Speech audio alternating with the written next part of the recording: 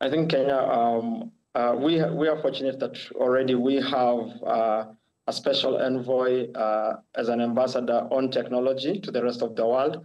And we've actually created, as a country, a diplomatic playbook on AI for all ambassadors and diplomats to use, because obviously artificial intelligence is going to be this huge change. It's going to bring this huge change across the world. And we want to ensure that if we are not developing the models and if we need to use the models, we also need to be part of the conversations, because geopolitically, we have seen quite a lot in terms of this sort of race to having the best models, where geopolitics has been introduced, and you're having trade restrictions, use of restrictions in terms of regions and locations. You're having, of course, censorship that's with different models depending on their country of origin or their political stance on different items. And I think it's important for Africa and the global South to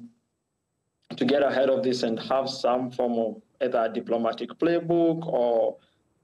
having someone or some institution responsible for just supporting sort of these diplomatic engagements as these models are rolled out, because I think this year we'll see a lot of geopolitics around artificial intelligence.